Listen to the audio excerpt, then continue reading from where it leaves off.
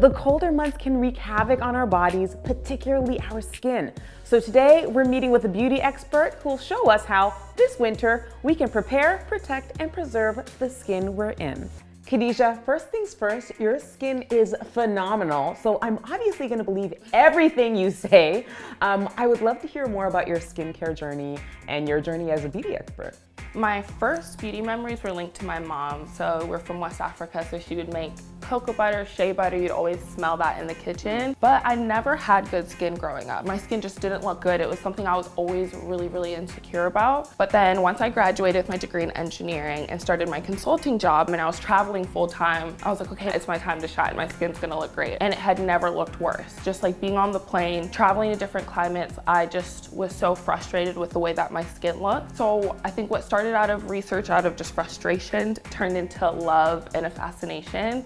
So I would travel, I think in 1 year, I traveled to over 25 countries. Oh, wow. And I would sneak away on the weekends and on the evenings, get facials and learn about the different skincare practices and techniques from all over the world. But it was interesting that a lot of the anchor ingredients that they would use were of what my mom showed me early on. And they're all natural too, all right? All natural, all really good ingredients. And it was just incredible to get to learn about like the ingredients in their purest form and be able to leverage this knowledge to then launch a skincare line with the purpose of helping give people the confidence in the skin that I didn't have, and then just leveraging that knowledge to be able to create incredible ingredients that are all really clean, vegan, and then focused on maximum absorption. I love to hear that. Now, let's move on to winter skincare. Why is winter so harsh on our skin?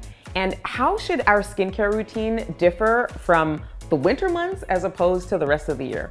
So I think for winter, you're probably experiencing things like dryness, just like dull, tired looking skin, just like the wind, raising my hand, the coldness. So there's a lot of external factors that coldness brings that you have to just be prepared to combat. Now, a little birdie told me that you have a 5-step program for us to achieve healthy winter skin. So let's get into it. What's the first step? So I think that one of the most important things to incorporate in your winter months is exfoliating. You have the dry, dead, flaky skin that's probably sitting at the surface of your skin, but you don't want to use something really harsh and grainy.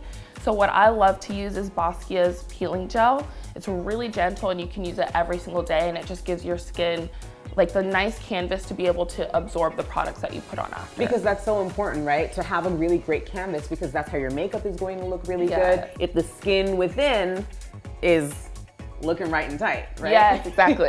All right, what's step 2?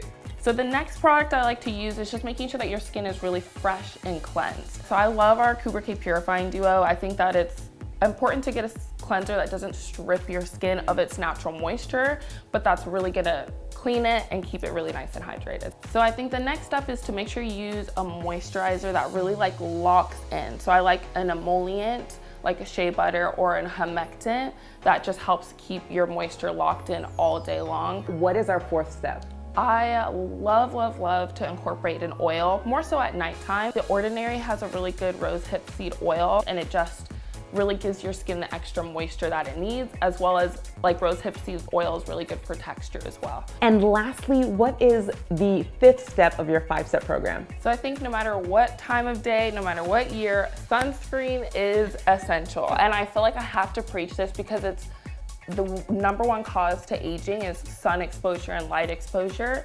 So sunscreen year round. I love Supergoop. They have a really clear, really good texture 45 SPF sunscreen that I apply summer and winter. You know, I feel like as a Black woman, and I think this is true for many other women of color, oftentimes we're like, well, our skin doesn't burn, or we can't feel it burning, so we're not going to use sunscreen. But that still speeds up the aging process if you don't use it. And not just aging, but I think that like darker skin tones are susceptible to hyperpigmentation, acne, scarring. So by putting sunscreen on, it will help fade those marks. With that being said, however, it's not just about the products. I think you emphasize something called lymphatic massage. Can you tell us what that is?